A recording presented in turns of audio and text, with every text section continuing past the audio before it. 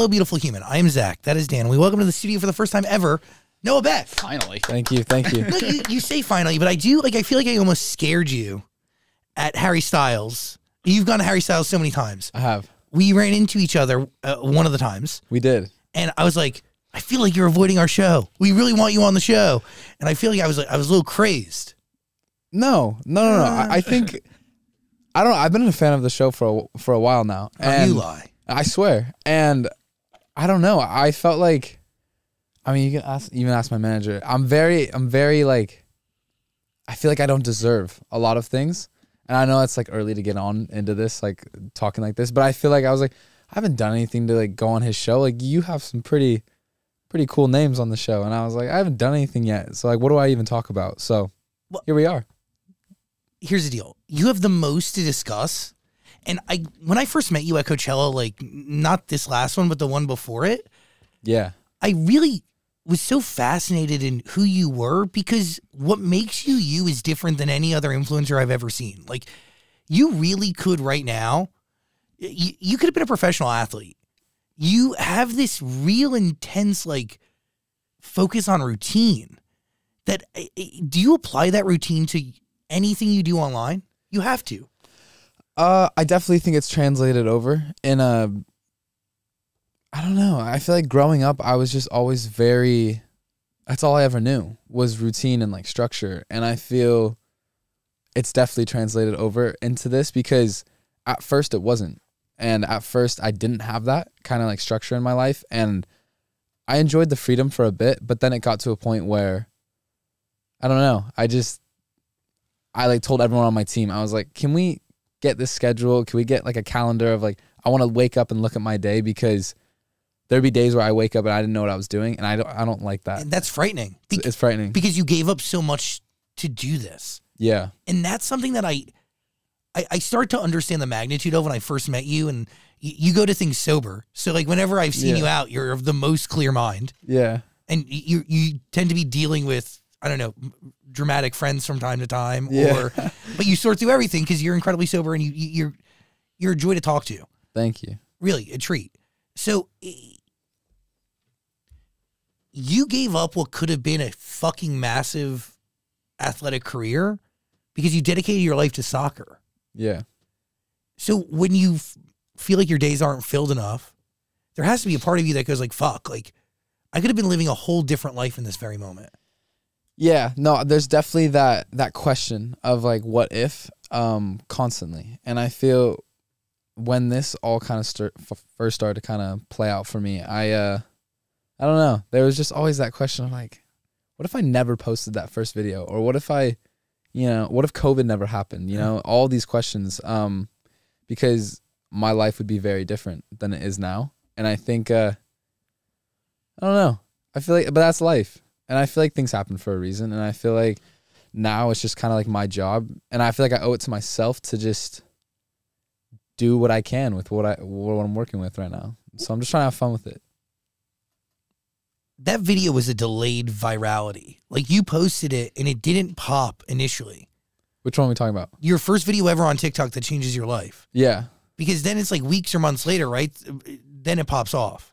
Well, the video itself did well overnight, but not to the point where I think people go back to it now of like, oh, like they look up Noah Beck's first ever TikTok because I don't know. I just feel like it's an easy video to find, but overnight the video did pretty well for me, from zero followers. Cause the whole story is kind of crazy about like long story short. You can be long story long. It's fine. Yeah. Well, I'm the baby of 2 sisters. So of 3 kids. And your sister gets into it. My sister gets into it. And you're competitive as fuck. Yeah. And just the annoying younger brother. And I was like, I could definitely get more followers than you. Cause at the time she had like 8,000 followers. And when I got sent home from college to go home, it was like everyone was home from wherever we were. They were in college. I was in college. And like, it was heaven for my mom because all the birds were back in the nest. And so she loved it. And to be fair, I loved it. I had a great time, like at home. But I would always see my sister like making videos and like she would sometimes have like friends over and I'd be like, what are you guys doing? And like, it's TikTok. And I was like, yeah, I know what TikTok is, but like, do any of you guys have accounts? And Tatum showed me hers, and she had like 8,000 followers at the time, and I was like, I don't know, 8,000 people, that's a lot. And I was like, good for you. And she just like made like videos with like her college friends, and then I was like, I bet in 2 weeks I could have more followers than you. Just like one night, I think her friends were over, and I was like trying to impress them or whatever. And then I made a video that night. I made 2, and then I posted them, and the next day I woke up to like 20,000 followers. Wow. So that was nuts, but not quite the virality of like some of the videos later on, but still enough to go from 0 to 20,000 because people were just like, you know, who's this? Like that kind of thing. Do you know why those videos popped instantly? I just think it was timing. I really think that I joined the app at such a perfect time unintentionally because I don't know. I just joined at a time when no one had anything else to do. Like people were taking on hobbies because of COVID. Like people were just bored and on their phone and just scrolling and scrolling. And then I don't know, like I wish I had an explanation for you because I wonder it to this day, like why? Do you think being pretty has something to do with it? Okay, so I think I'm a very self-aware guy. I like to think, like I like to, and I definitely think there are better looking guys than me out there that post videos similar to me, and I'm like, this guy deserves more followers than he does, or so yeah. There's that question of like why, but maybe that has something to do with it. Thank you. But at the same time, I feel like you've been given a platform and you try to make the most with it. Yeah, 100%. So it doesn't start and end just based on appearance and aesthetic. It can't. There's no longevity in that. And so that's why I've tried to expand from just showing that side being pretty or whatever. But I try to show my personality, and well, that's really what it was. Like I don't know why those first videos did well, but I feel like I have an understanding of why people kind of like stuck and like came with me along the ride because I was posting everything. Like I was just posting, like I didn't trap myself in a box. I didn't have a niche, and I still don't to this day. I try to just do everything. And so I feel like that's part of what intrigues people is that you really I don't know what I'm doing next week, you know? It's like the question of like, oh, what's he doing next? You know? travel like crazy. You're everywhere and anywhere, but you're also taking on new challenges. Like I didn't know you had a movie coming. I do. Yeah. I mean, definitely a new challenge. I can only imagine. Yeah. And you're producing it. I am. The QB Bad Boy and me. How does that even cross your plate? I don't know. I think I expressed my interest when I first moved out to LA. When it was after the freedom of the schedule and when I first like made the move over and like really like settled in here, after the freedom of the, you know, loose schedule kind of wore off on me, I was like, all right, where's the longevity in this? Like, how do I make this last? Because TikTok can crash tomorrow and I'm jobless. So I don't know. I think I just expressed to my team, I was like, well, while we're out here and while we're doing this, you know, if I'm really going to dive into this, I've always had a thing for, like, I've always loved movies, but growing up in Phoenix, Arizona, I didn't even know like what were the first steps to, like, it was just never in my head, I'm going to be a movie star, you know, like that just never crossed my mind. But then when I first came out here, you know, like you wake up, you look outside and you see the Hollywood sign. It's like, oh, all these ideas start to come to you, and it's like the classic movie thing. And then I don't know. I just told my team, I was like, would it be possible? It seems like I'm pretty good on this little screen. Can I get on like a big screen? Like that'd be cool. I think that's something that I would love to try. And they were like, yeah, let's get you an acting agent. Let's get you some auditions. Let's get you all this. And so we kind of just started doing that. And I've been in acting classes now for like 2 years. Holy shit. Yeah. So I'm excited for this. Thank you. But see, this is what I'm talking about. Like, that's like that's an athlete's mindset. Yeah. Because a lot of people start that shit and they don't keep it. Yeah. And it's not like you're not busy. You have a bunch of other things going on. Yeah. It's really cool. What was your experience like on set? Were you comfortable, or was it kind of like... I haven't filmed it yet. Oh, you haven't? No. So I start filming. I'm supposed to start filming in like a month, less than a month. And it's been That's exciting. very exciting. But I know the script like the back of my hand now because it's been pushed. We were supposed to start filming like March. this time last year. Oh, Yeah. whoa. Yeah. So it's been pushed due to, all things Hollywood. It's just, but now there's the writer's strike going on. So it could be pushed again. But that being said, I'm ready for it whenever. And that's what really matters. Yeah. As long as you do the preparation, it's just like you just wait for your call. So You really had to have been the hardest decision you ever made, not moving forward with being a D1 athlete. easily. Yeah, for sure. When Zach said earlier, he mentioned you could be a professional athlete. Like, as soon as he said that, you had this look on your face like, It's the one that got away. That's not a joke, though. No, but that's the thing. Like, I don't want to seem like that, like, uncle at the barbecue when he's older and be like, oh, back in my prime, like, back in my heyday, I could sling it. It's like, I don't want to sit here and say that and have people just be like, all right, like, okay, like, but so that's why there's even more of like it almost, I don't know, like being as competitive as I am and just being like how I am with life, just kind of wanting to just try new things and just like I don't know. It's more for me more than anything. And like, it was my dream and it's to this day still kind of is to be a professional soccer player. So why not?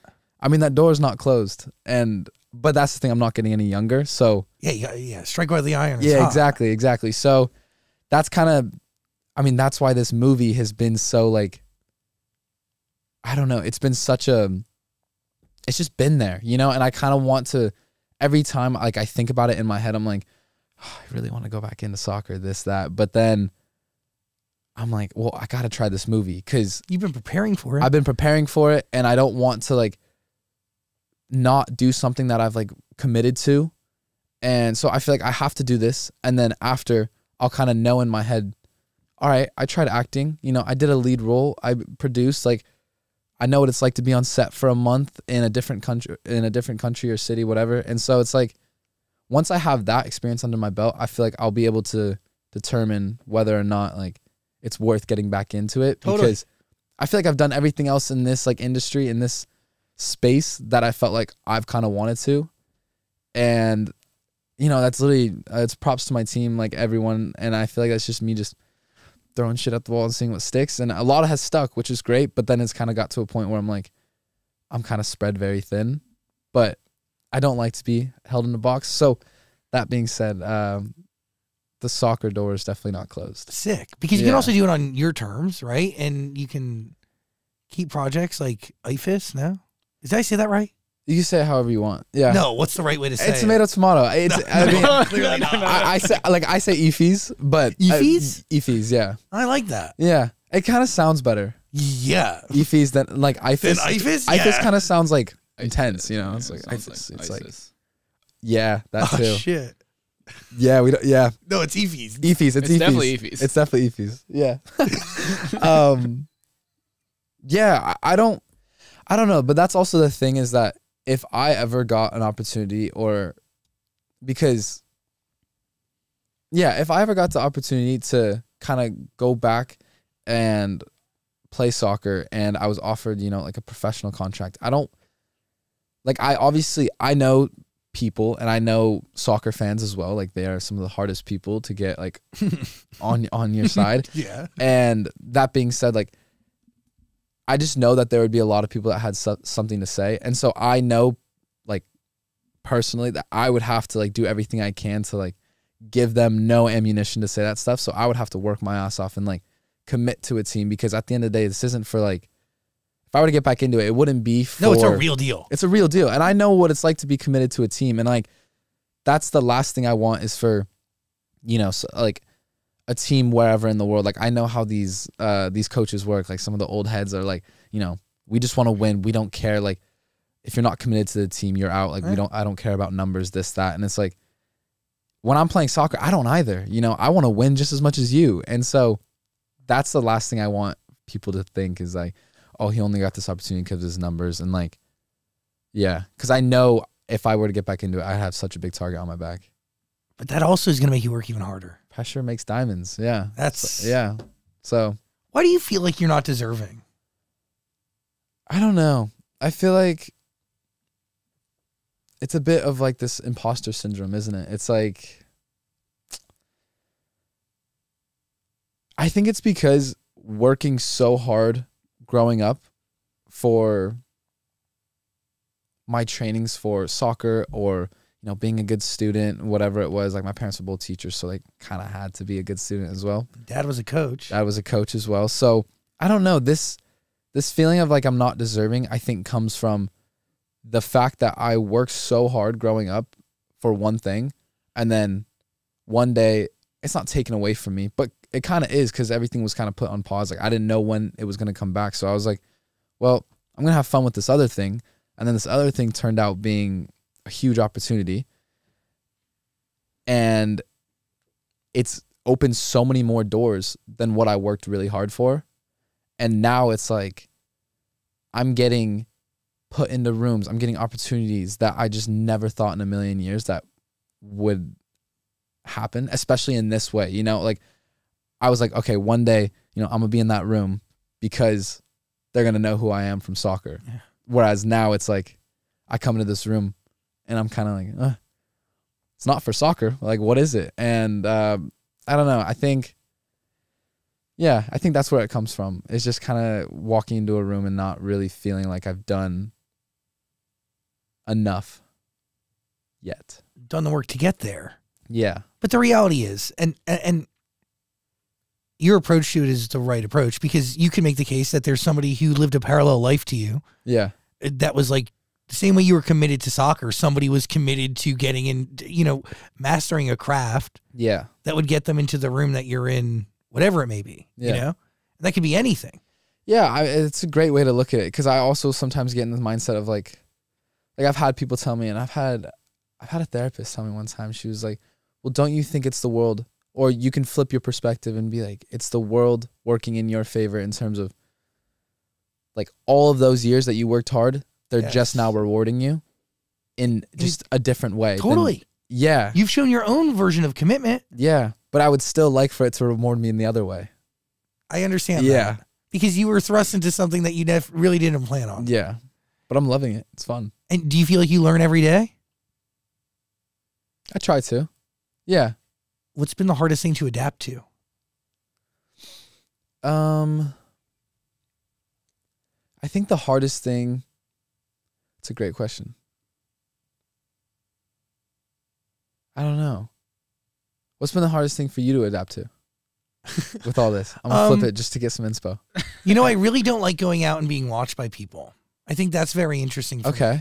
And I don't like going on TikTok and seeing videos of me that were filmed by people that I didn't know were being filmed. And I know that happens to you all the time because they'll show up on my feed from time to time. Yeah. That's like at a Harry concert. Yeah. I think, I think that's like something that that's been really hard to get used to. And it's like a new way to live life, and I think, and then sometimes like, just being honest, like when I'm out and about and you don't drink, but like you're not going to be in the best state of mind when you're out and about, but you know that like having fun. Yeah. The next day, like it's somewhere, somehow, Yeah. It just exists somewhere, whether it's somebody's posted it or not, somebody's documented it. Yeah. That's kind of hard. Yeah, that is hard. I've watched a lot of friends get, figured out over the years. So I've blessed them. I learned from watching. Yeah. I think, to piggyback off that, that's definitely been one that's like, you never quite get used to it when you're just going out for coffee and the next, like an hour later, you see in your tags or you see a video blow up because, I don't know, like I could trip on the side of the street and it would probably blow up because it's like, I don't know. It's just one of those things where people, they're just always watching. And I think that's been something that's been tricky to adapt to, but I don't know. I can't lie and say that there's part of me that doesn't like the attention. And that's like like being fully transparent. I'm just like, like there's part of me that's like, if I didn't have this, then I wouldn't be doing what I'm doing. And also relevant. Like it keeps you exactly in the zeitgeist. And that being said, like I'm not going to go out and like trip tomorrow and make sure someone gets it. Like I think it's more of like because I know people are watching, it almost, I don't know, you could do two things with it. And I think there are some people that take advantage of that in the wrong ways and will do things that will make people talk about him, but not in the right ways. Or it could seem right in their mind. I don't know. I use it in a way where,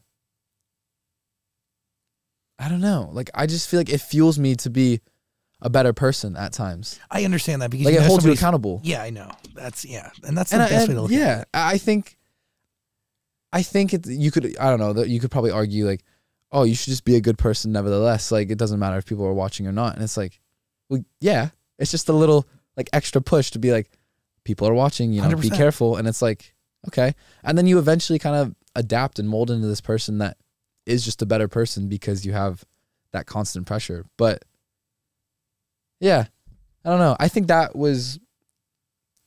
what you said is pretty tricky to adapt to. Do you feel the need to share? Everything. You do? Yeah.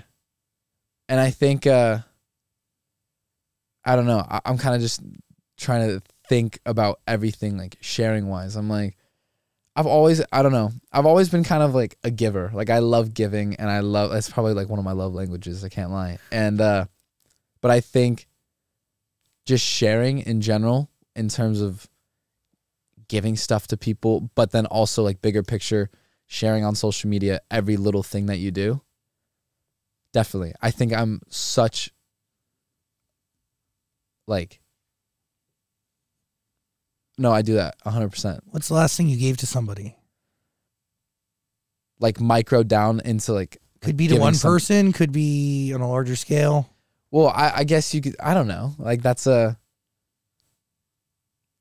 every time like I post, is that like sharing? No, Like, I mean, it could be to a friend, could be to one person. But you did, by the way, you did post something rather recently that I thought I post every all the day. time. Every day. Like on multiple platforms. And I'm like, it drives me insane sometimes, but it's also like, again, holds you accountable to like, what else would you be doing? Like, where else would you be without this? And it's like, yeah. So you constantly feel that. You share things very uniquely too. In what way? You posted a video like a week or two ago of you on stage with a performer, and you made it clear that everyone should listen to it with the sound on. Look, I think so some background on that, if you haven't seen the video. Oh, we'll link to it. Yeah, it was in the Bahamas, and I was my friend Carter and Drew. They did like a joint birthday trip, and it was just fun with with some friends, and we went to a burlesque show one night, and it was just all fun and games, and like everyone in the crowd. Like, to be fair, the lady that was performing or hosting, whatever, she was great. Like, her stage work was amazing. Like, it was like we had a great time, and like, she came for every single one of us, was saying stuff. And then there was like a gut feeling as soon as we sat down in those seats. I was like, I feel like I just got like sat down in like the seat where like she pulls from. And I was like, oh God, I just had like a gut feeling that I was going to like somehow get on that stage in like one way or the other. And then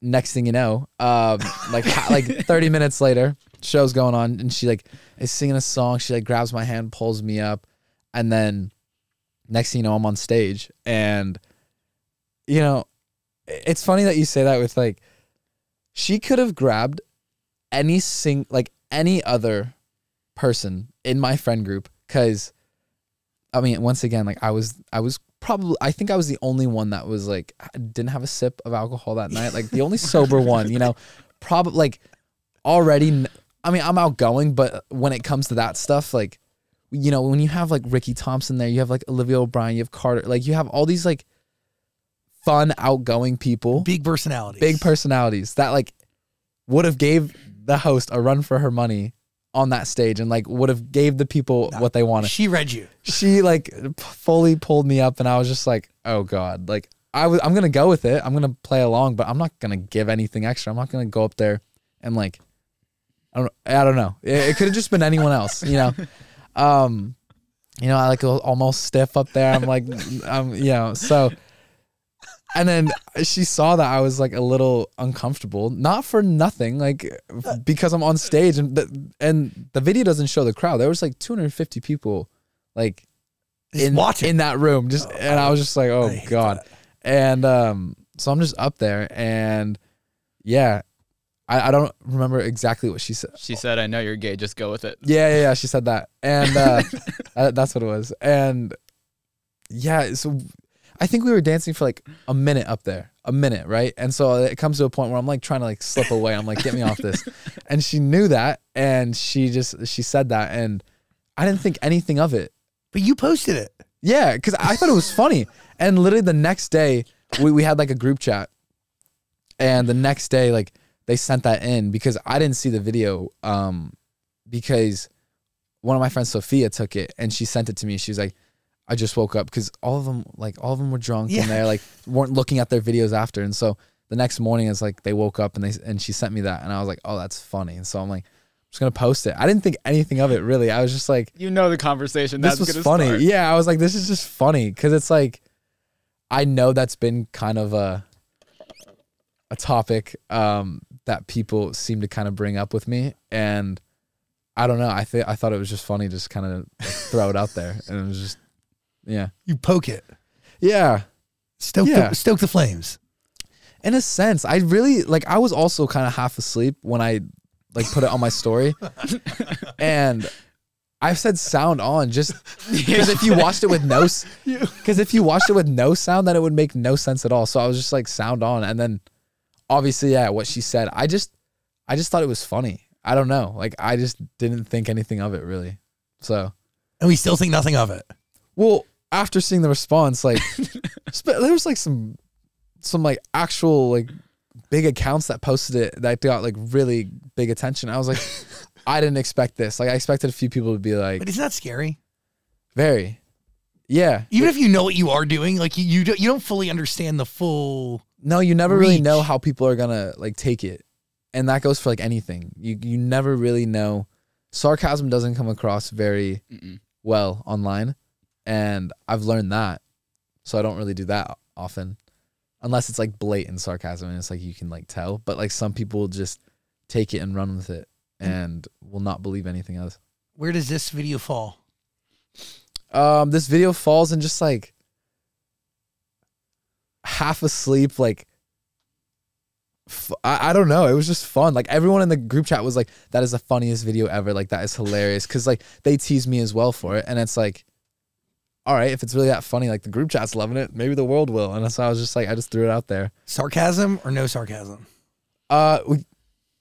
On whose end? I don't know. I don't even know how one would perceive that. Exactly. Like I didn't think there was any like one, like people were like, is this a coming out video? And I was like, no, it was just a funny video. Like, I don't know. It's just yeah, it was funny. So you're not coming out? I'm not, no. People kind of have a hard time. I grew up with two sisters. I grew up playing soccer, and I grew up in a very like female dominated household, and I'm just not afraid to like be in touch with like my feminine side. And I think, by the way, you should. Yeah, and I think people, I don't know, there's been people that like kind of are aggressive when they ask. They're like, oh no, there's no way he's not, like, I'm gonna believe it. And so it's like, what's the point of even saying anything? So I'm just like, take it, like, believe what you want to believe. I don't know. I'm not gonna be like, guys, I swear, like, this is like, I swear. And so I don't care. Like, at the end of the day, it's literally not your job to justify anything. No. And also, I believe in any way, like specifying one's sexuality or preference is like not even, it's an antiquated thing. It's a dumb fucking thing. And I also think society puts really harsh stereotypes around what it means to be a man. Yeah. Right. And I think being in touch with one's feminine side is way more of a blessing than a curse. It allows for empathy and kindness and compassion and an understanding to communicate as opposed to being emotionally closed off. Like, 100%. I think more fucking men should be feminine. The world would be a much better place. Yeah, I think slowly but surely. I think social media is kind of encouraged it in terms of like breaking those stereotypes, because I don't know, you just see a lot of guys doing well that are okay with being feminine, you know? Like, for example, one of the guys that I love the most, like Harry Styles, like I love the guy, and he like is okay doing whatever. And I think, I don't know. Like, I know he has a sister as well, and I know he has a really good relationship with his mom. And it's just like nice to see. It's like refreshing when like you don't always have to be so like, man, like it's just like, you know, so confidence has something to do with it. And I think Definitely. being able to break society's stereotypes is really hard. Like it takes strength, but I also think it takes society to grow and evolve and I don't know, progress a little bit. always. And by the way, even if one is queer, like I don't come out. I've never come out. Like I don't feel the need to come out. I feel the need to live. Right. Right. And like, when's the last time you've asked any straight person to come out? Like the whole thing is just so antiquated. Yeah. And backwards. And fucked. Love is love. Yeah. Yeah, that's right. So Iphis, are you wearing them? At the moment. The fuck? No way. Just say yes. You're not wearing them? Lie. Yeah. Oh yeah. No, I'm wearing them right now. Are you sure? Well, we're low on product right now, and that's a good thing. Yeah, that's amazing. amazing. It's a great thing. Yeah. It's doing well. That's huge. Yeah, it's doing well. I'm really, really proud and excited for the brand Iphis. Yeah. What's the name mean?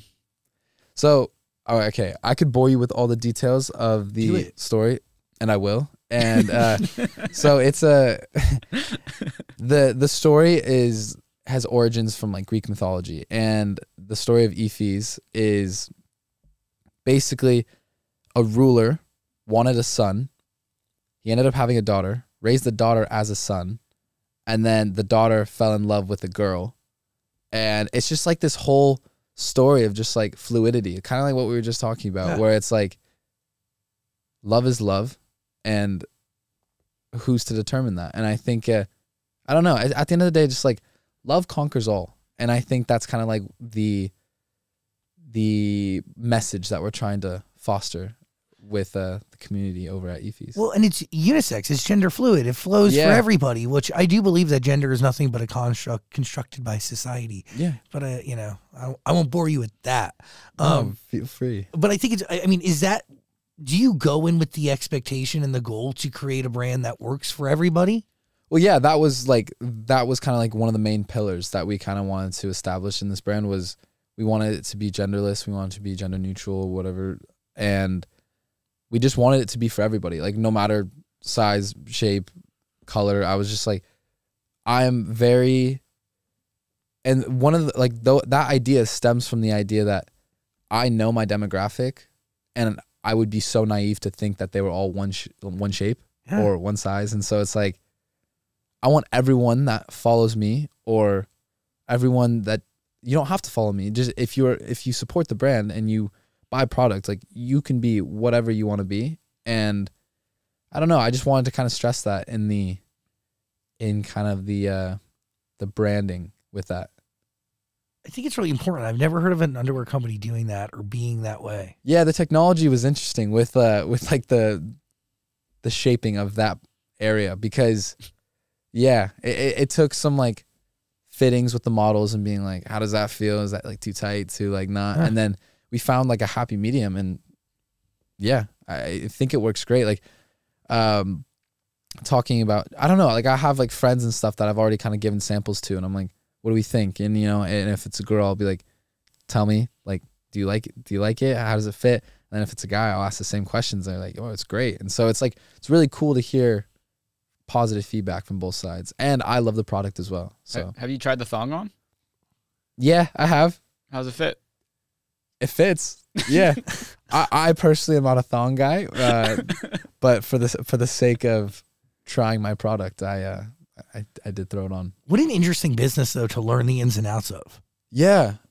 That's really cool. Yeah, it's intriguing. Like I really wanted to kind of, I don't know, when you asked me, one of the first questions on this podcast was like, do you learn stuff every day? And so like, I think when creating this brand, I like in that process, learning stuff every day. And like, I told everyone that I brought on board to help me build this thing out. I was like, I want to be so hands-on with this, and I want to be like a sponge. It's such an interesting, it really is like such an interesting business to learn about. But when you like open it up and kind of zoom out, it's really just like running a business. And it's like, yeah, I don't know. It's just so, it's just like, again, one of those things where 3 years ago, if you would have told me I was doing this, I'd be like, what? I was living in a dorm room, and now I'm like, I'm the founder of it's pretty cool. And it's very exciting because it's like curating a whole brand and like aesthetic, and with the intent that in a couple years it'll be able to stand on its own. Yes. And like that is the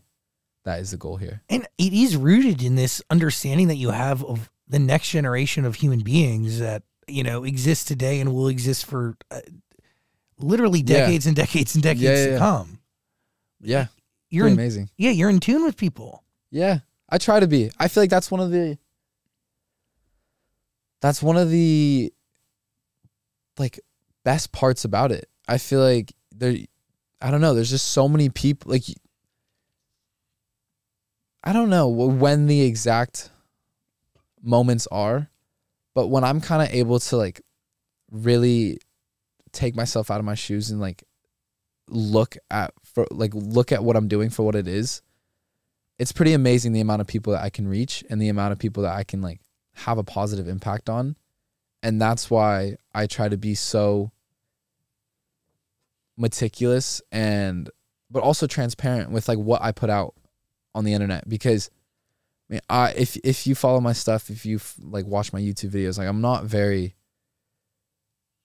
I don't know. I feel like I don't, like I'm very authentic and I like to keep it that way. And I'm very willing to share like the bad days, because there are bad days and there are great days and I want to share those as well. But I don't know. I just think that letting people know and like communicating in a way that's like, hey, even with what I'm doing right now, even though you're watching my vlog and I'm out in Paris and like living this amazing life, like I still come back to my hotel and I'm like, damn, I still have, you know, problems that any human would. So I think just reminding people that is like powerful to me.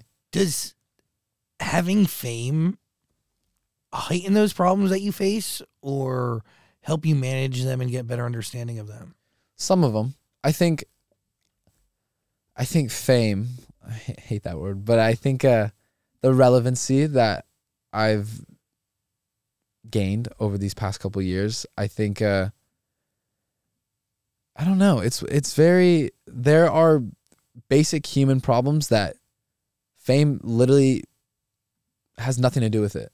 Or, you know, it's like sometimes it may heighten the problem, sometimes it may like, oh, this helps a little because, you know, have millions of people that if I did post like, hey, I'm struggling right now, you know, you'd get all this positive affirmation. It's like financial security. Yeah, there's a bunch of stuff. Yeah, that's a big one. That's a huge one.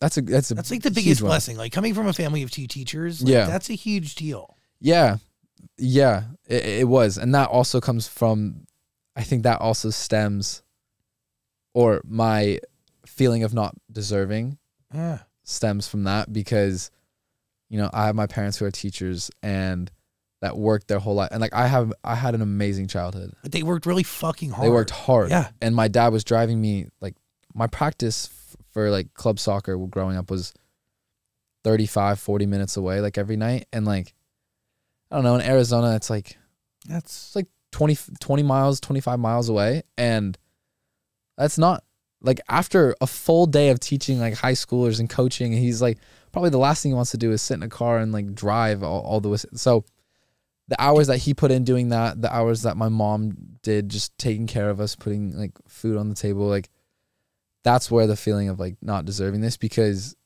they did that and I'm doing this and I'm getting more money from, it's crazy. But that's why I make sure they are very taken care of on that front. Do you remember the conversation you had with your dad about not wanting to continue soccer? I do. Where was it?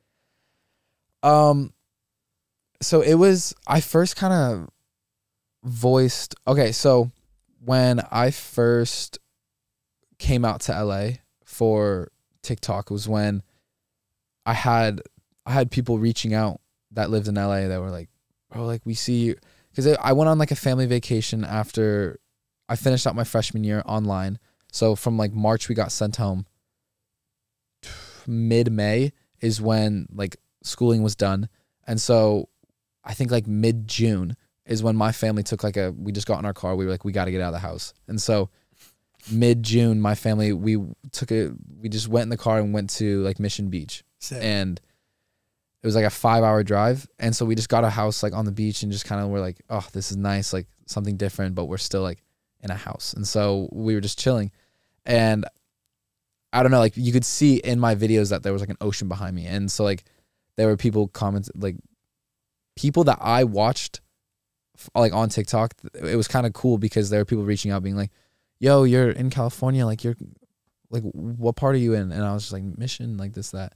And they were like, well, you should come down to LA and like collab with us and like hang out and like check it out. And I was like, oh, weird. I just like didn't, it was such a new thing to me. It was like so bizarre to even like say like collab or anything like that. Cause I was like, dude, I'm going back to school. Like I'm training right now, like this. And so it was just very new. And then I don't know, like I just kind of, I don't know, like I really just like gave it a go. And I told my parents, I was like, hey, so these guys want me to come hang out with them in LA for a little, like, is that cool? Like I'm 19, like I'm a big boy, like I can take care of myself. And they're like, yeah, sure. Like we can drop you off on the way back. And like, they were cool about it. They asked a ton of questions, to be fair. It didn't go that easily. Yeah. They were like there were a lot of questions that were asked. And so after a bit, they were like, yeah, sure. And then like, we can sort your plane ticket or like on the way back. And I was like, okay.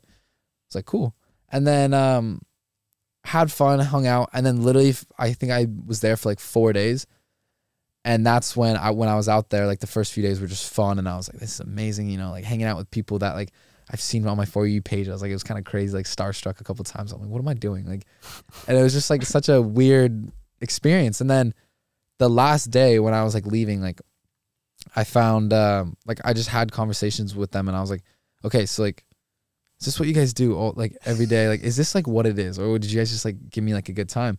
And they're like, no, bro, this is it. And like, we just kind of hang out, make videos. And I was like, okay, it's pretty crazy. And I was like, I mean, the money's good as well, right? And they're like, it's insane. Like, it's kind of like a gold mine right now. If anything, like, and I couldn't make any money at the time because of the NCAA rules at the time with like D1 athletes. And so that was tricky as well because I was doing it all just for the fun of it. And then I went home and that's when I had that conversation with my parents and I was like, hey, so I had a great time and I chatted to some of the adults and the managers of the house. And I was like, you know, keep it real with me. Like, is this worth giving up like a full ride Division I scholarship? And they were like, look, if you came out to LA just like on a whim and was like, I'm just going to collab with people and you didn't have a spot in this house that you are joining right now, I would say maybe not. But because you are joining this house, you're guaranteed to grow and you're guaranteed to like, and so hearing that it was intriguing and I was like, okay.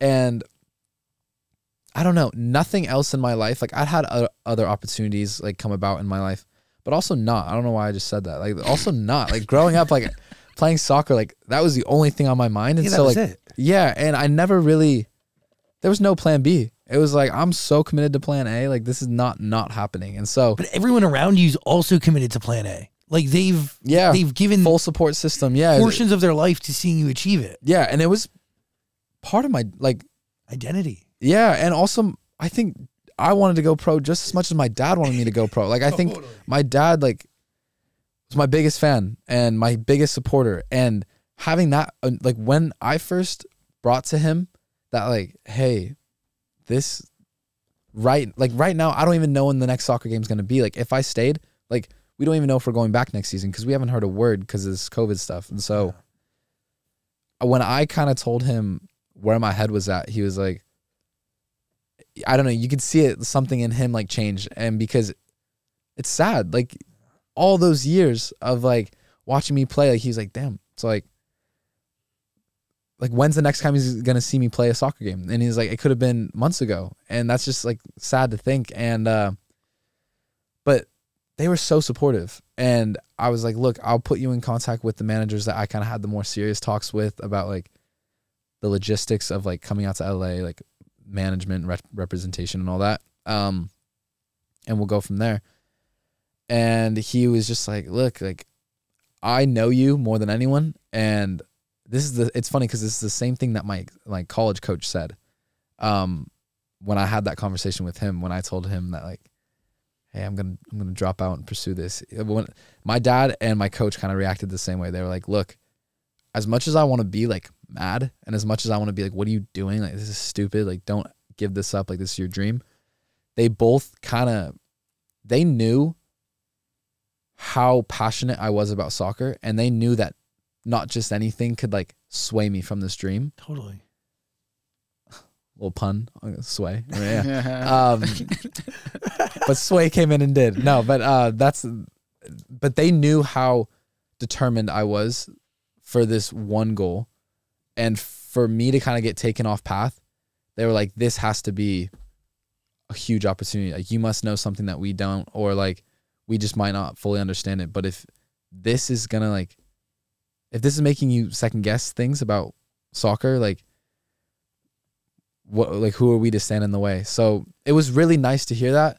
It was also like, damn, like, maybe I am making a mistake. But then fast forward 3 years later, and here we are, and it seems to be paying off. But then I don't know. I feel like it's another one of those things where it's just not closed, and I don't want it to be closed. That's it. And I think at the end of the day, it's just a different path to where you ultimately wanted to go. Right. I mean, but you are still playing soccer on like these huge like you're playing with the sidemen, you're in Europe, like you're still playing soccer. Yeah. In front of a huge audience. Yeah. So I'm very, very fortunate that the career that I'm doing now is kind of kept like, and I've kind of curated that, and I've told my team like, hey, no matter what we do, any soccer opportunity, can we stay? Yeah, exactly. Can we stay close to the game? Because I'm like, if I start to pan away, like, I'm gonna hate this. Yeah. And so, like, I need that sense of like, it kind of grounds me. Like, every time that there's like a soccer opportunity, because I'm like, I get to go back to what I love, you know. And as much as I love what I'm doing now, like, nothing is gonna beat like that feeling when I'm like on the field. And I don't know. So every time like an opportunity like that has come about, I'm like, let's go. And so this past one was very special as well, because so I this is my second year doing like soccer aid for UNICEF. Mm-hmm. So this year was at Old Trafford, which is like one of the most famous stadiums in the world, and they are the home stadium to my favorite team. That has been my favorite team since I was like 5. Did your dad go? My dad went. Sick. So that was amazing. So my parents went, and so like, I think if that was the last time my dad ever saw me play, pretty good. I think we could both, you know, die happy. And that's crazy. Because that was like, I mean, that right there was my dream. Like, playing at Old Trafford in front of a sold out stadium was pretty nuts. Is that Manchester United? Manchester United. So that was like, what's it like running onto that field? I mean, running onto that field was nuts, but also the people running onto the field with me was even more nuts. Like, again, one of those imposter syndrome feelings of like, what the hell did I do to deserve being on this field with Paul Scholes? You did everything. Like, your life was aligned to be exactly there at that moment. Like, yeah, you did. Yeah, you if you look at it that, yeah. Dude, I kind of have to look at it that way. You must, because every decision you made really took you to that very moment. And the only reason you were able to have that moment was based on those decisions. And even though the paths you've been taking weren't the initial one. The traditional, yeah. Yeah, initial or traditional. Like, it was not even a fucking plan B, C, D, E, or F. No. But you went with it. And did you feel it in your gut that it was the right decision every time? When I have like an opportunity, or what do you mean? Even to make the initial decision to move away from soccer and to focus on this whole new chapter and whole new thing. Did you know in your gut that it was right? I think I felt the exact same way that my dad and my coach reacted when they said, this must be too good to be true, or this must be like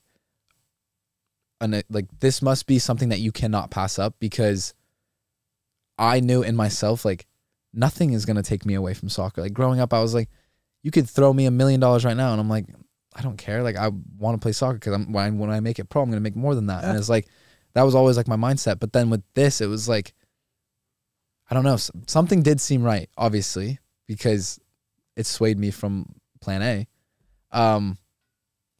But yeah, obviously there's still days today where I'm like, what if, you know? Yeah, but you're still going to get to where you want to be. Yeah. Just in a different direction. But I think going back to like that deserving feeling, I think it was funny because I was on another podcast recently, and we kind of talked about, I would much rather, like, I don't know, I as much as it is not a good way to think, like feeling like you don't, as much as it's kind of self-sabotaging to like never feel like you earn this or never feel like, like you've earned it.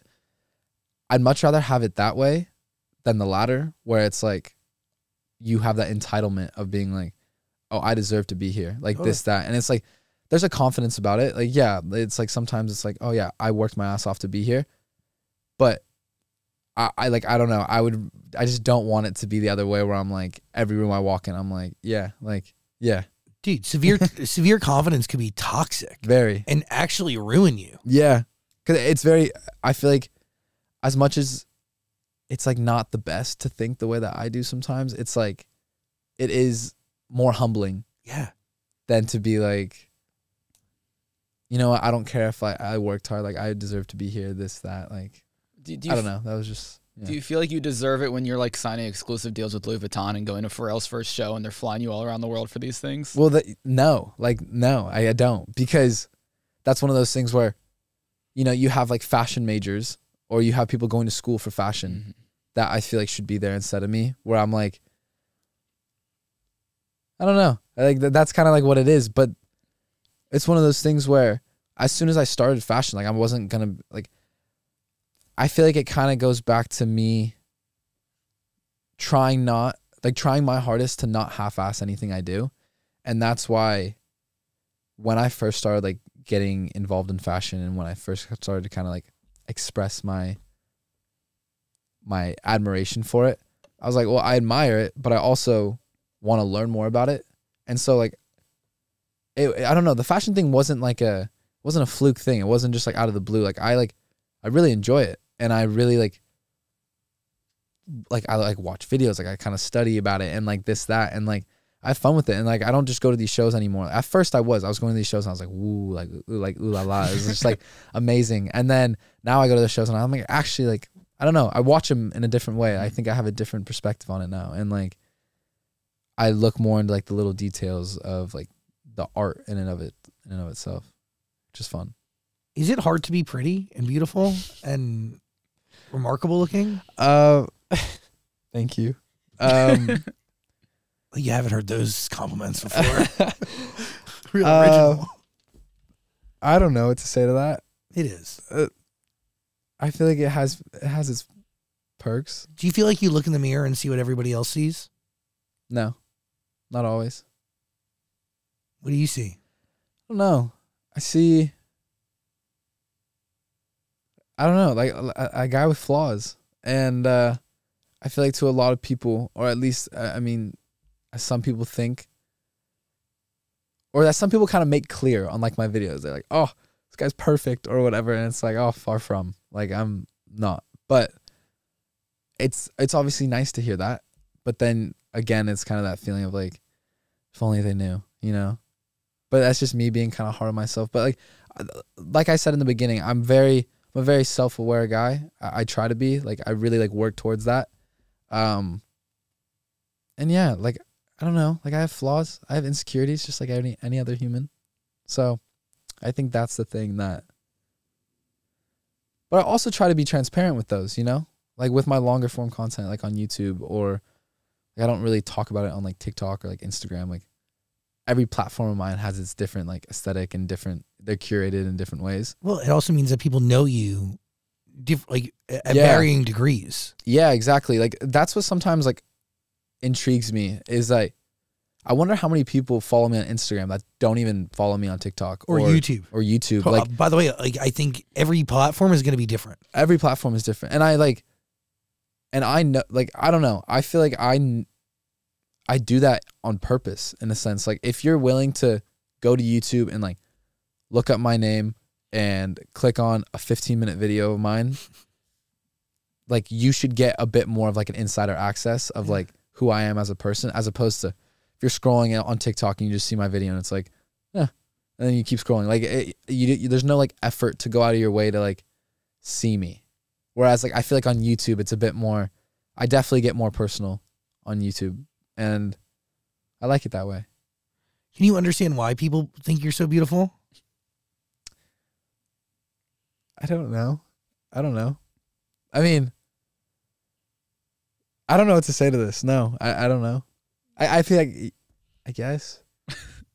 I don't know. I don't know what to I think say society has like weird beauty standards on things. Yeah. I think everyone's got beauty. And like everyone's got their own sort of beauty, I guess. That's a nice answer. That's by the way, that's what I'm pansexual. That's what I believe. But I love think it. Yeah. people think that's a load of horseshit. They do. How could they? People are very judgmental. Yeah. But also I think people do believe that there's this thing that like aesthetic is everything, when I believe energy and one's personality and being and essence and existence is more than just the way you look. And if I love you whether you're ugly or you're fucking gross, or ugly or beautiful, you know. Yeah. Ugly or gross, I love you. I mean, I do. No, but a lot of people put so much in aesthetics. They really do. They really do. They do. They do. They do. Why have you chosen to never drink? I think, okay, so ultimately it goes back to plan A of, you know, I didn't want any distractions. I didn't want anything to get in the way of that. And then, I don't know, as I grew up, I kind of, in high school, you know, some of my friends started drinking, and then it's still just like, it just was never my thing. Like, I've never tried to sip. And I think like now it's, I don't know. I've had experiences with my friends that have kind of turned me off to the idea. But they're kind of embarrassing. They make a fool of themselves in a way. Yeah, and I'm not judgmental. It takes a lot. It takes a lot for me to judge you. And like, I think some of my friends have done some questionable things in a more like serious manner, where I'm like, I never even want to put one of my friends in that situation that they put me in if I got intoxicated, you know? Interesting. And I don't know. It's just like every movie you ever see it's just like written, like, I don't know.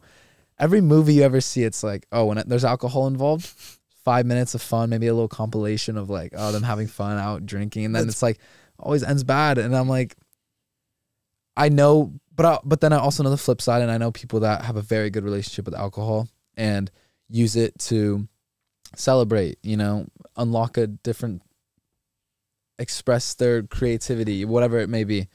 But I don't know. It's just not my thing. Is it hard to make friends? Interesting. So initially I was like, no, because I like to think I'm an outgoing guy, and I don't know, I love meeting people, making friends. You love like, to share. Yeah, but that's changed over the years. Not everything I just said about myself. I think my like desire for it, my desire to like make friends is like, I don't know. Is it hard to know that you're keeping genuine people around you? That's the hardest part. It is. By the way, it's hard. When you asked me, like, if I can go back and change when you reverse the question on me, yeah, if I can go back and change my answer, I'd say real friends is the hardest fucking thing in the world. And that's the hardest thing to adjust to, is realizing that not everyone is programmed the way you are, and not everyone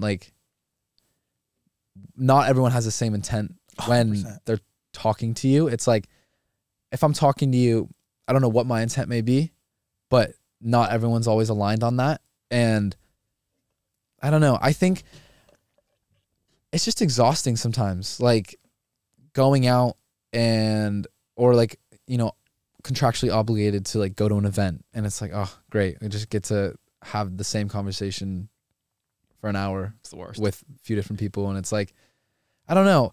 But I'm never gonna like go into a conversation with my guard like fully up and being like, I have enough friends, like it's whatever. Like, I'm never gonna be like that. But like, there are times where I go into conversations and I'm just like, you just tell right away.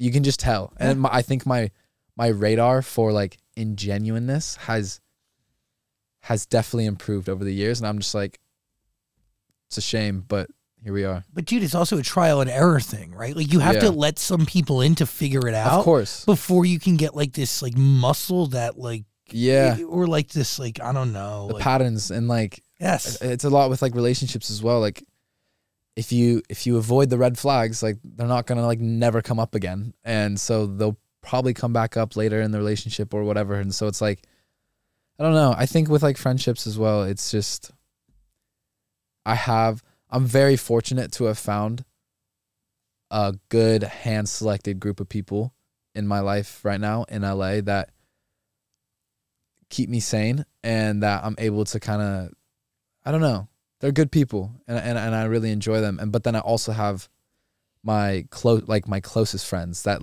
are from Arizona that I grew up playing soccer with, that I'm still, like the real people. The people that I know why they're friends with me. That is like the biggest thing. Like, because they know you. They know me and they knew me before all this. And now every time I go into a conversation, it's like you get right off the bat like what they want. Some people are just so like, they have no shame when it comes to like just getting right to the point. They're like I'm not going to waste any time. Like, let's work together. And it's like, okay, like, or there's something transactional that they want. I'm just like, honestly, I respect you, like, not wasting my time. And like, cause it's like, I would rather have that than them try to like play me. And yeah, build a friendship and you realize it was all for nothing. Exactly. I've been there. Yeah. That was it. Yeah. It is hard, dude. It's hard. It's weird. Like, at the same breath, I'm very lucky because I've had a lot of friends around me for like 13, 14 years. Like very much at the beginning for all of us. But then it's like when you want to acquire new friends, it's, it's a trial and error thing, man. Very trial and error. It's like also nobody hates Noah Beck. Like you never hear a bad thing about you. Especially in this town. Like everybody has something to say about that. It's like nobody has anything bad to say about Noah Beck at all. That's a famous log for manifestation. Yeah. Oh, there you go. That's a good log. Yeah, it's a great log. It's a good couch. It's a good energy on the couch. I love it. Yeah, we found it in a dumpster. Yeah. You probably heard that platform squeaking a couple times throughout this interview. Yeah. Don't look under there. Okay. It's made of cinder blocks. We made it ourselves. By the way, welcome to Amazon. We're only in like a $7 trillion facility. I'm a lot farther than I thought. Like in the videos, like I thought we were going to be closer. No, it's a little bit of distance. Yeah. You like this though? I like it. It's kind of nice. It's like, It's good eye contact. Very. That's what I like. And it's not like too, like if we were that close and we had like just met, then it's a little like, it's intense, you know? And you feel my breath. Here, it's a bit, exactly. I like it. One of the first times you met, you were starting your podcast that is now discontinued. Yes. It's a good idea. Yeah. What? Wait. I just think it's a good idea. Damn. I don't want you out there doing incriminating You didn't like things. it? No, it's a good podcast. I think podcasts lead to you saying ridiculous, stupid shit. 100%. And I think you don't need that. No, I think we had a great time doing the podcast. And I think like, I don't know, it was just one of those things where eventually we just got so busy in our like personal careers where it was just like, it's hard to kind of meet up and like. And then Larray was like, it's hard to like talk about shit from life. Then you got to live life to talk about it. Larray's a character. Oh, he's a hoot and a half. I love him. I love him. Yeah. Is it Larray or Larry? I still don't know. He goes by either or. And I can't lie, like as his friend, one day I'll call him Larry and the other day I'll call him Larray. And he and answers like, to both. Yeah, he just answers to them both. Yeah. But you don't need that. We want to be a professional athlete one day. Yeah, I think now, I don't know, I'm a bit more, now more than ever, I'm a lot more selective with where I put my energy. And I think I just have other endeavors that I just kind of want to pursue more. Iphis, a movie. Exactly. It's a lot. Pretty good stuff. I respect that you're still on YouTube. A lot of people have abandoned YouTube, and you're like, nope, we're still doing this thing. It's hard. YouTube is so, like, it's like, it actually, like, I don't know. I don't know what the word I was looking for, but it's like, it's exhausting. It's exhausting. And it's very one of those things where, when I was saying earlier, like, it's a bit more, I don't know, like 100K views on YouTube is so much more meaningful than like a million a views mil on TikTok. TikTok. Yeah, totally, because it's like, Yeah. again, one of those things where you kind of have to like, if you're not getting the subscribe post notifications, like you have to go out of your way and look them up unless it like goes on their Explorer or whatever. But I don't know. I think the ability for people nowadays to watch like a 15-minute video, it's like, as sad as it sounds, like a lot of people just can't do it and like won't do it. So it's nice to know that like when I see any amount of views on my YouTube, I'm like, people are watching, but yeah. What do your friends from home know about you that you wish everybody else knew? It's a great question. I don't think I've ever been asked that.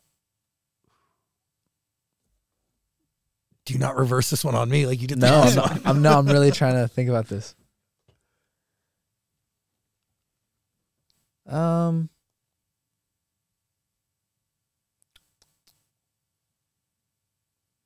don't know.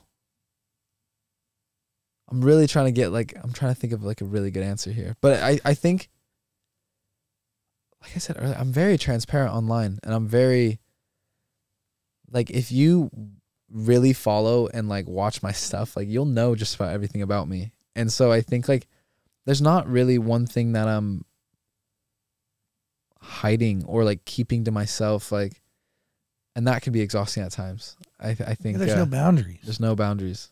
And so, yeah, when you feel like obligated, or I don't know, when you just feel like you've kind of like programmed your audience that you're going to share everything at all times, like no matter what, it's like, it's hard to draw that line. It's hard to kind of, yeah, like later on in your career, it's kind of hard to be like, I don't know, because you'll have people being like, well, you used to say this, like you used to tell us about your relationships or your, other things. And so, yeah. But it's hard to also live when you're sharing everything publicly. Yeah. No, 100%. And I think, yeah, it is. What do you learn from being in such, or what did you learn from being in such like a high profile public relationship? I learned that,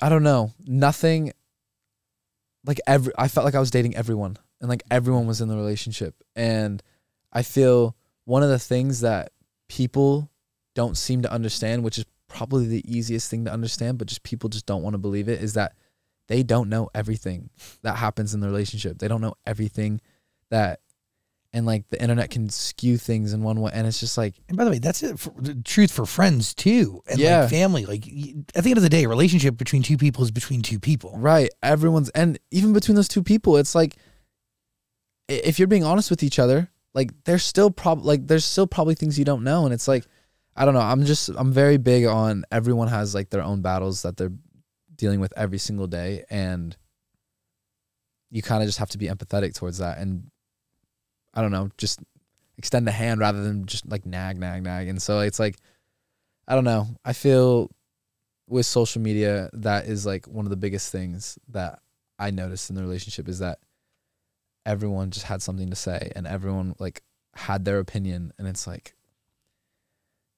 I don't know. I think people forget that we sometimes see it too. And like people are just like, I can say this and have no repercussions, and they can, because it's like, those are the accounts that probably have no profile pic, 0 followers. And it's like, they can say whatever they want, but they have just as much power as the guy with 1 million followers to get the most liked comment, And so it's kind of the battle of who can say the most bizarre thing that people would like get a kick out of, or, that's kind of where the toxicity of it comes from. But you can rewrite those boundaries as you grow. Yeah, you can. But does that make you afraid of or scared of love? No, afraid of or excited for? Jesus Christ. Sorry. My brain. Just both. I literally did the same thing. Yeah, it does. I think afraid or excited for? A bit of both. Probably more afraid, to be honest. I think, yeah, I don't know. Probably more afraid. Do you know what it feels like to be in love? I think so. Yeah, I do. Yeah, I do. I think my last relationship was my first love, and what we did and what we dealt with but also accomplished together was pretty amazing. Okay. And kind of hard to, I don't know, it's kind of hard to top, like I feel like we really came into this business together. And so now it's like, it was very hard after being like, like I no longer have my person anymore that is like, that would help me after, I had this problem or whatever. Because the truth of it is like, not everyone understands. Like there are some things that I would share with her, and she would fully understand that if I were to tell like even my closest friends from back home, they'll never get. They'll never get, because this industry just has like, it's just not, it's such a bubble, and like we just happen to be in the bubble, and so like the problems that I have sometimes they just can't be like dude, what? And so that's tricky at times. Have you gotten over that relationship? Define gotten over. The answer is no, probably not. I don't know. I think relationships are just hard, and I think breakups are even harder. And yeah, when I don't know, when you're just, when that person was that person, and then one day it's just, they're just not there anymore. It's very, I don't know, you kind of are like forced to be strangers. It's tough, because it's like, yeah, I could go into a rabbit hole and talk about this, but that's for my therapist, I feel like. No, dude, it's one of my greatest fears is heartbreak. Yeah. Especially when there is nothing but, especially when there's nothing but love left, in terms of it not ending in a bad way, it not ending with any animosity between one another. It was strictly for personal growth, for finding each other independently, and like we kind of both needing to fill up our own cup, and then eventually someone else falling in love with the overflow. And it's like, I don't know, one day, I don't know. I just feel like, yeah, it's tricky at times, because I wouldn't say I'm closed off to the idea of love anymore. Yeah, but if they're on your mind, it's hard. It is. It's tough. Dude, I literally am in love with somebody and I'm trying to date at the same time. And it's ridiculous. I literally left a date in the middle of it because they needed me for something. Yeah. And I literally physically ran out of a restaurant to go take care of them. Like, you can't date in that mindset. No. Do you get what I'm saying? Because yeah, I get what you're saying. My priority is not on the person who's giving me their time and sitting across from me. Yeah. Because they're there. They're in my brain. We're not in any relationship, right? But like they're there. They're there. So blinded by it. Yeah. Fuck yeah. Yeah, it blinds you. But it distracts you. It distracts you. But I think, but that's also one of the things that people don't understand as well, is after the relationship, they still don't know everything. Yeah. And that's the hardest part too, is like, I don't know, you'll get the comments of like, you know, I don't know, because I don't want to give people everything, but like they just know that they don't know everything, is like, they have to respect that. And I think that's the trickiest part, because people are like, oh, it's been so long. And it's like, yeah. And I don't know, it's one of those things where I don't know, I'm just focusing on myself, and I'm very excited with the endeavors that I have coming up and the career moves that I have. And I don't know, it just takes you away from that, you know. I know, but it will love will always creep up on you. Of course. You can like park it for as much as humanly possible, and like even like hook up with random people that like whatever. But it will always keep coming back. But I will say, it is better to have loved and lost than to have never have loved before. Yeah. And either the universe is going to bring you and your person back together, or somebody else is going to come into your life that's going to redefine what love is for you. Right. And that's the issue I'm facing now, is like, I thought I was in love with people before, and now this person now, it's like, fuck, jokes.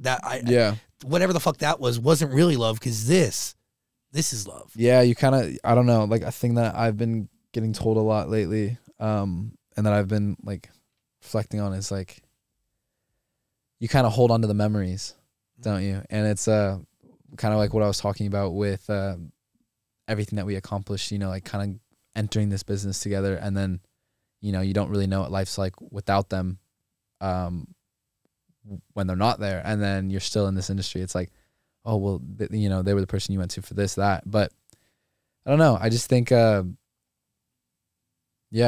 it's just one of those things where, yeah. You'll never be able to duplicate what you've experienced with this person. It's just never going to happen. No. And yeah, that's why the memories are kind of like so attached. But then And then to write new memories with somebody else seems like a lot of work and like both emotional and physical work. Yeah, and you almost feel like you don't have you don't have that to give at the moment, and it's like I feel bad because it's like I'm not really like open to it at the moment, and like I'm not giving this person like my full self. But then at the same time, it's like I'm still working on myself, and I still have like things that I want to accomplish. So yeah, like Iphis. Exactly. Buy some Iphis. Yeah, we're gonna put a link in the description below so you can grab them whenever they're available. Lovely. I want some. I'll buy some. No, you guys are getting some. But if I wasn't low on, like, we only have right now, like in my house, I have like a mini shop in my house. Wait, and I only have like XX smalls. So I'm like, I don't think that I can maybe fit in that. An extra extra small. Maybe it's squeeze in. Okay. Ew. No, I probably need, a little bigger. I'll get your guys' sizes after. Start vomiting. I'll get sizes after. Holy shit. But I think it's a really cool business to be in, by the way. It's giving me Skims energy. Yeah. I don't know. There's not as like, obviously when I first kind of, I think there's inspos that we grab from, and I just like really want it to have like its own kind of identity. And like the most exciting thing about it is that we started with like undergarments, obviously, and we have 3 out right now with 3 different waistbands. And it's like, who knows where the ceiling is with this thing. So like I don't know. It could eventually move into more apparel. It can move into accessories here and there. So we're still figuring it out, but it's not categorized as one thing right now. Slow and steady wins this race. Yep. Daniel, what are you thinking? I think we covered a lot here, Zach. Did we? Yeah. Enough? Yeah. Good. Buy some Iphis if they're available. We're going to put a link in the description below. I really appreciate you, man. Thank you. I appreciate you guys for having me. You're one of the most genuine energies I've ever come in contact with, and I think you're nothing but exactly who you are. And you do deserve to be in this room and every room you're in. Thank you. Because that's why you're there. But not your own podcast. That was terrible. Don't do that again. No, I just, you don't need that. You don't need a bunch of incriminating bullshit on the internet forever as you try to, make your name in soccer and as an underwear mogul. Yeah. It's the plan. So there's no podcast in that trajectory. No, I think it was just 2 friends wanting to just like talk about stuff and like recording it. And we can do that in private. Yeah, exactly. That's called a conversation. Those are things exactly. Those are things we'll keep sacred. Yeah. You can still have this. The conversation. You can even do it behind a microphone. Exactly. It's a whole thing. Yeah. It's called friendship. It's fucking wild. No, really, Iphis, buy a pair. I'm going to try some, and you can squeeze into the extra smalls. Noah Beck, I really thank you for your time and energy, man. Thank you for having me. You're one in a trillion, man. Thank you. Oh, thank you. Noah Beck, everybody. Yep. Thank you guys for having me.